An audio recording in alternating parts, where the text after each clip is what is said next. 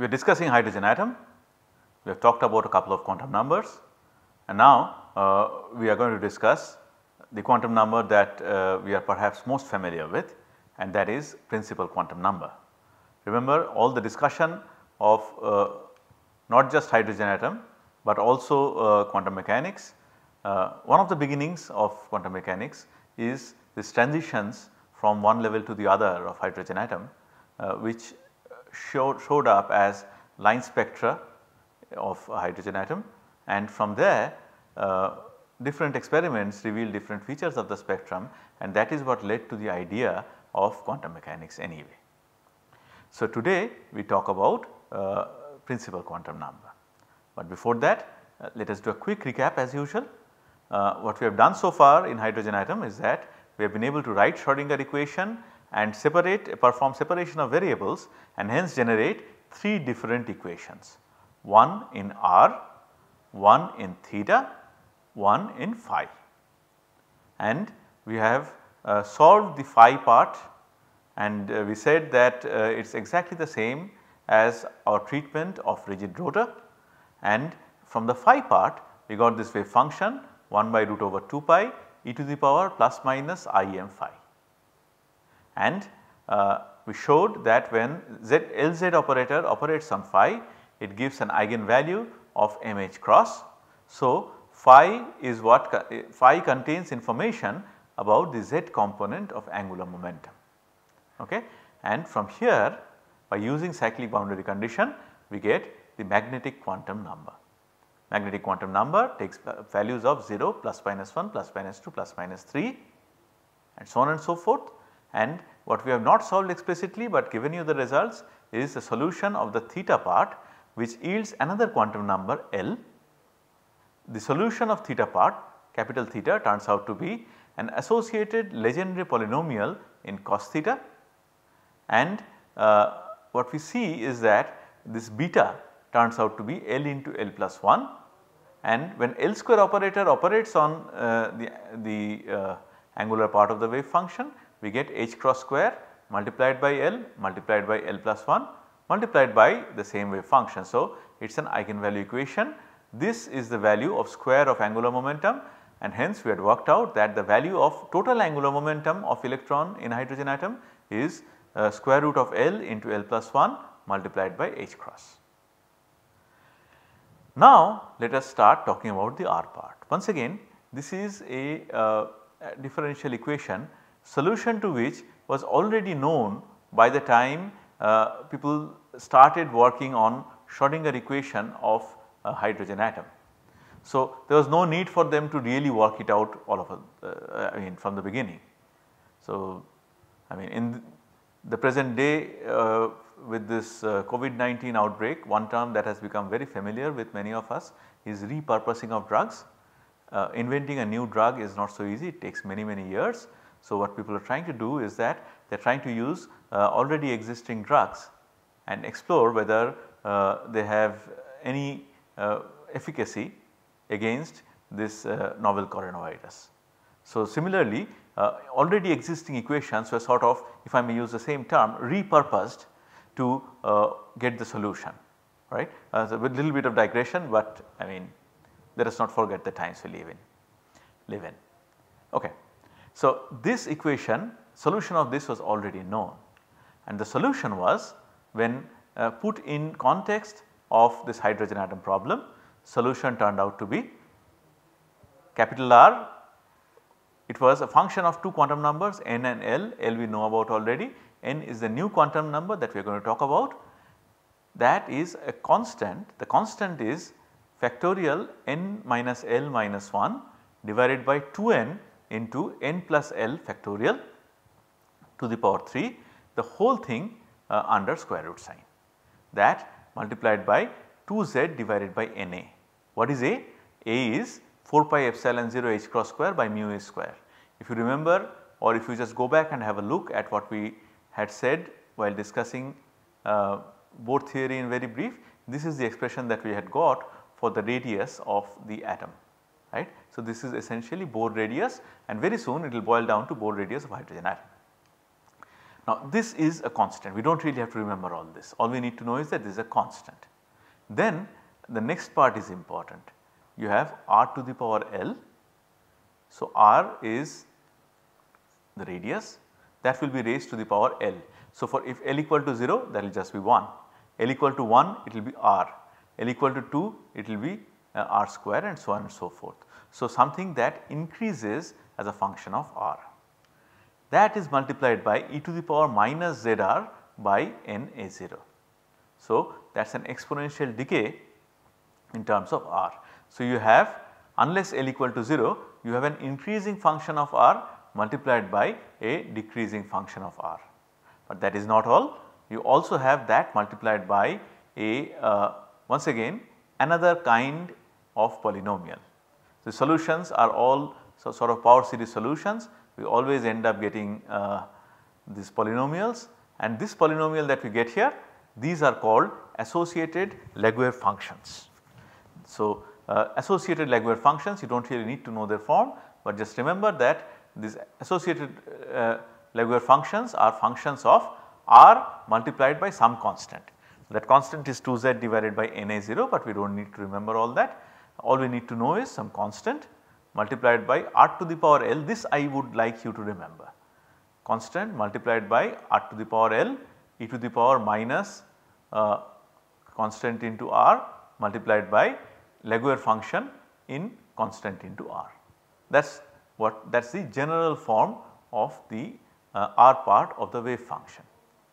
Now let us have a look at this function by function, but before that let us also state something that we have said already, that n takes up values of 1, 2, 3, 4, so on and so forth, it can go up to infinity. It also puts a restriction on the value of L. Remember, beta is the bridge between the r dependent part and the theta dependent part, and theta dependent part gives rise to the values of L anyway. So restriction on L, and the restriction essentially is L has to be less than n, that comes from applying the boundary conditions here. One more thing, energy when you do the full quantum mechanical treatment turns out to be exactly the same as what was predicted by Bohr theory. Okay. Does that mean that Bohr theory was correct and all this discussion that we are doing is rubbish? Not really. Bohr theory is not correct, it is just that it gives the right answer. It gives the right answer because the physical assumptions and considerations in many cases are actually valid, but we still cannot really use it because it is a 100% classical theory. It violates uncertainty principle, and also it uses classical and quantum, maybe it is not right to say it is 100% classical theory, it uses classical and quantum theories reversibly whenever whichever is more convenient. That is not such a good thing to do. Most importantly, it violates uncertainty principle, so we cannot use it. This quantum mechanical treatment is the way to go, but the beauty is, even though Bohr theory is not really correct, it gives the correct values of many physical quantities, energy being the most prominent of them. You might remember that in one of our earlier modules we had said that the value of Rydberg constant that we can predict from Bohr theory turns out to be fairly accurate when compared with the Rydberg constant determined experimentally. Why is that so? Because Rydberg constant essentially comes from difference in energies of energy levels. So that 1 by n square is there everywhere. So interestingly we get the same value of energy as that of Bohr theory, okay. But maybe it is not such a big surprise because you knew that Bohr theory does give the right value of energy anyway, okay. But let us not put too much of weightage to that. Let us move ahead. One more thing that we should say is that interestingly in this expression for E, the only quantum number that makes a contribution is n and not L. Remember what we are doing here, we are working out Schrodinger equation for a hydrogenic atom. Hydrogenic atom means a 1 electron atom. So for a 1 electron atom what we are saying is that L does not contribute to energy. However, when we have more than one electrons in an atom, L is going to have a role to play. So, we will talk about it when the time comes, but for now let us have no confusion about this, that different L values for the same N value are associated with exactly the same energy, minus 13.6 by n square electron volt for hydrogen atom and hydrogenic atoms. L comes in only when you have more than one electron and you have phenomena like screening, shielding, so on and so forth. Okay. So, the only thing that is there is the radial. The radial part is the only part that makes contribution to total energy. Okay. So, now we have reached a stage where we have talked about 4 of the 3 quantum numbers that we know, N, L and M, and we have come to a reconciliation with what we had said using old quantum theory, that N specifies the total energy of the electron in the atom, L talks about orbital angular momentum, M talks about Z component of that orbital angular momentum. What we have not obtained and what we will not obtain at all from the Schrodinger treatment is the spin angular momentum quantum number. Spin is something that arises out of relativistic quantum mechanics, Dirac treatment. So, that is something that has to be brought in externally.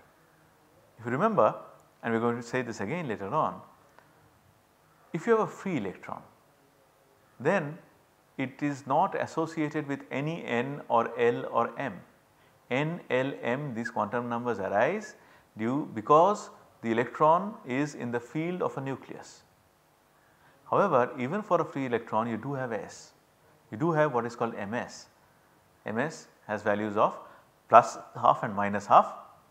Once again they denote the contribution of the spin angular momentum towards the Z axis. So, Z component of spin angular momentum, we will talk about that in more detail when we discuss multi-electron atoms. Okay. For now, let us move on to the next section with the understanding that we develop concepts of N, L and M interestingly in the opposite sequence. Remember, in Bohr theory N came first, then Sommerfeld modification brought in L, and Zeeman effect necessitated bringing in M. In Schrodinger treatment however, M comes first, followed by L, followed by N, because that is a sequence of solution of Schrodinger equation. S comes from someplace else, right. But with that understanding, let us now continue with our discussion of the R dependent part, capital R. So, let us have a look at the functions as we had said a few minutes ago. This here is the general form. What we will do is we will write rho for 2ZR by Na, because that is something that keeps arising everywhere. We will write A for this 4 pi epsilon 0 h cross square by mu e square, and since it is hydrogen atom when mu equal to Me, we are going to write A equal to A0. Okay. Now, this is the wave function radial part that we get for n equal to 1, L equal to 0. And just for the record, it is the only part. Remember, when L equal to 0, then this L part and phi part are just constant. Okay. So, that gets subsumed in the normalization constant and this is what we get. So, it is a simple exponential decay in R. Remember, L equal to 0, so R to the power L equal to 0, and this Laguerre function that also is a constant. So, it is for n equal to 1, L equal to 0, that is a simple exponential decay in R. Now, even though we have not written it in the slides, we are going to I think talk about it in the next module. Let me just say something here. N equal to 1, L equal to 0 denotes an orbital, I think we know that. It denotes a 1s orbital.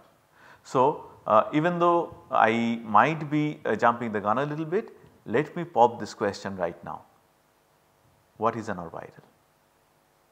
And let me give you the answer. An orbital is an acceptable solution for Schrodinger equation for a 1 electron atom.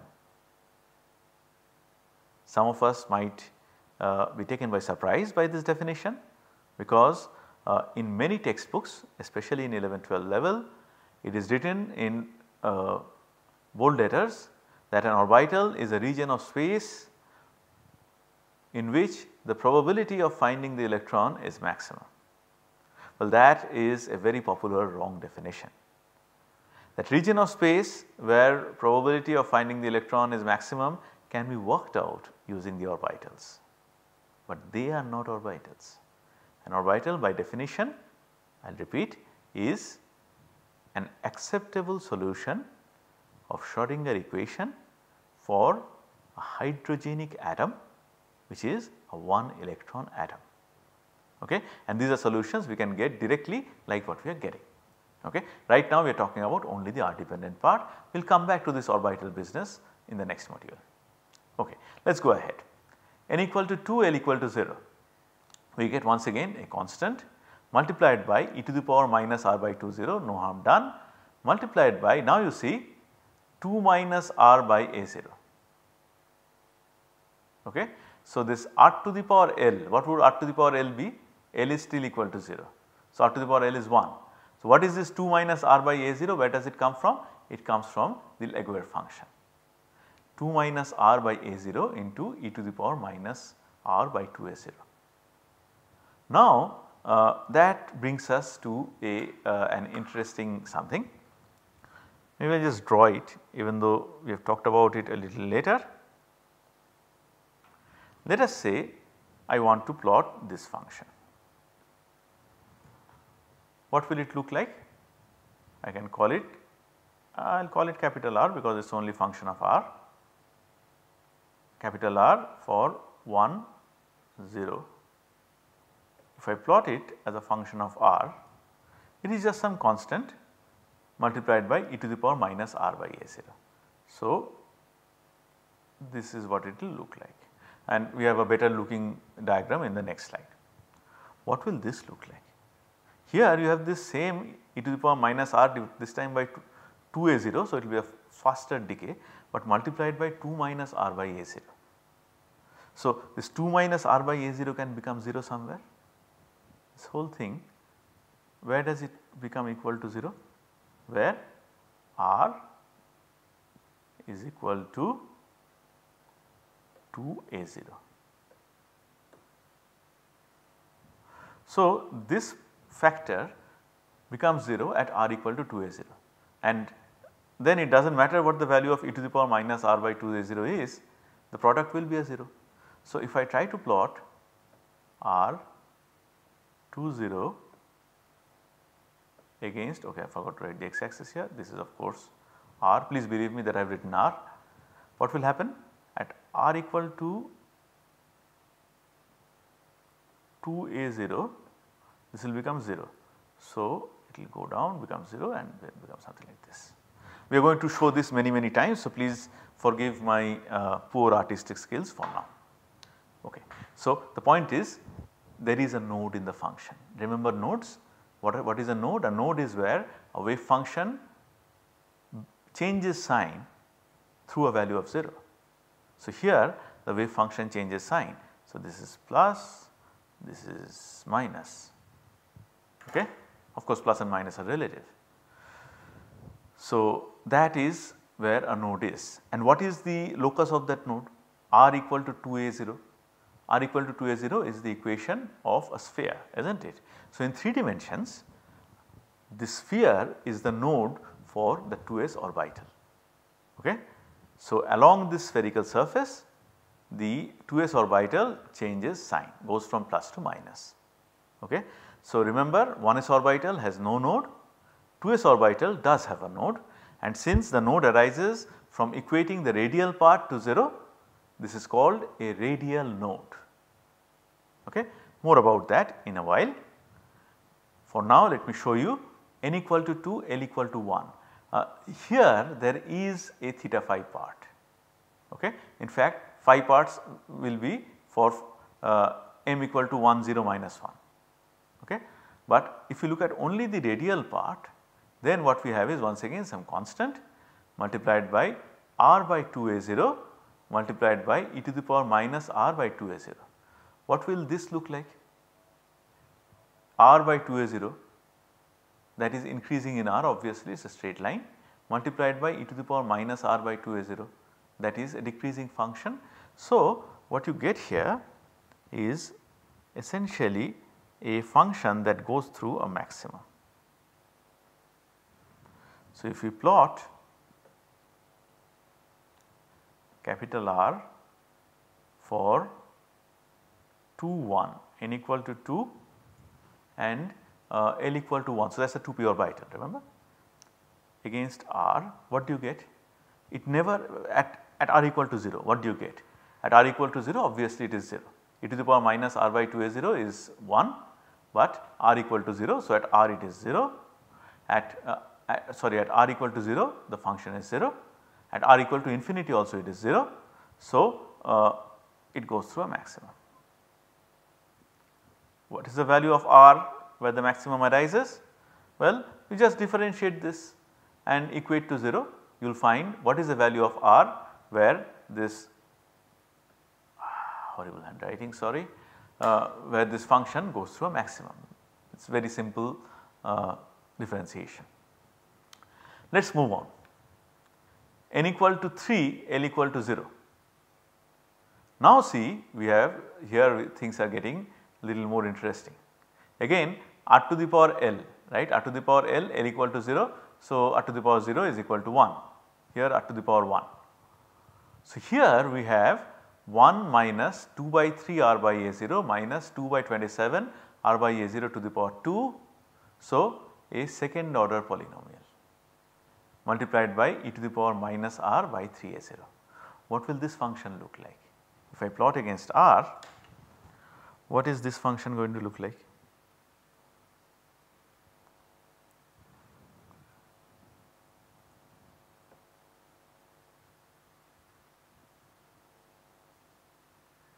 I am plotting r 30 against small r. Now see, this is a second order polynomial. If you equate that to 0, you will get a quadratic equation, and that quadratic equation is going to have 2 roots, okay, and just believe me when I say the roots are going to be real. So, in 2 places for 2 values of r, the wave function will become 0. So, to start with, if it is plus, then it should come down, become 0 here, become negative, but again it has to become 0 here. So, it will increase like this, becomes 0 here, becomes positive. Then of course, it has to go down somewhere and become equal to 0 asymptotically. What is this point? What is this point? What is this point? These two can be obtained from the quadratic equation, and this point and this point you can find out by differentiating the function, the whole function, and equating to 0. Okay? Not very difficult thing to do. Hence, we can go ahead and we can write down different functions. So, by looking at it, and I leave you to figure this out, we get something, well, this is absolutely empirical. Just by looking at the functions, we see that the number of radial nodes turns out to be n minus L minus 1. So, when n goes up, number of radial nodes actually goes up, but then when L goes up, it goes down because it is minus L. That is why you have this alternate, not alternate, you have this functions going through a node and then not going through a node also as you increase n. So, this is the number of radial nodes, and this expression is again something that we know from our high school days, right. So, this then is a brief discussion of the radial functions of hydrogen atom. Here now this slide has become not very important. I am going to show some prettier pictures of this when we talk about contour representations of orbitals.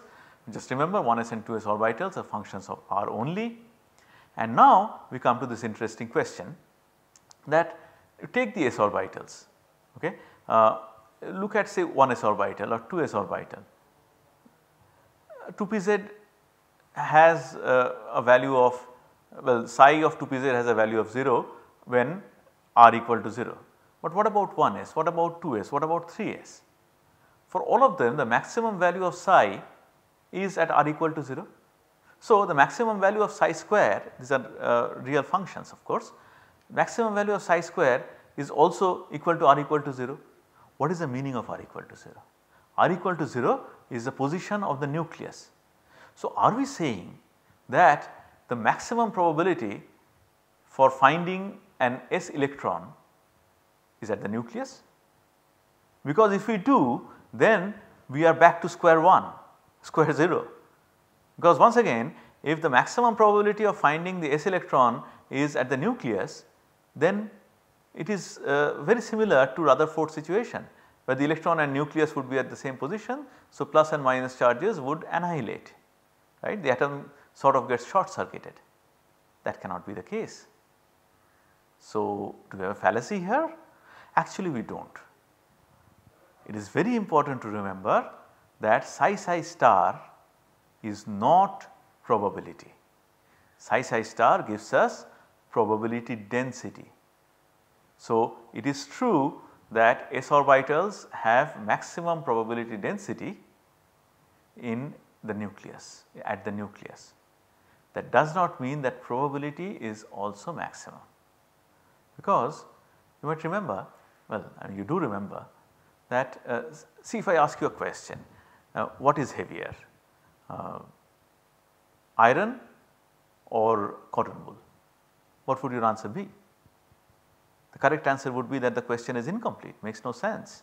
Well, iron is more dense than cotton wool, that is true, but suppose I drop an iron pin from a 5th floor and then I drop 5 kg of cotton. Which one will have more impact on anybody or anything that it falls upon? Definitely cotton. So, density of cotton is much less, but then we are using a higher volume, that is why the mass is more. Density of iron is more, but we are using a smaller volume, so mass is less. So, let us not confuse the extensive quantity, extrinsic quantity probability with the intrinsic quantity probability density. For s orbitals, it is true that maximum probability density of finding the electrons is at the nucleus, but volume is 0, as we are going to see in the shortish next module that we are going to have.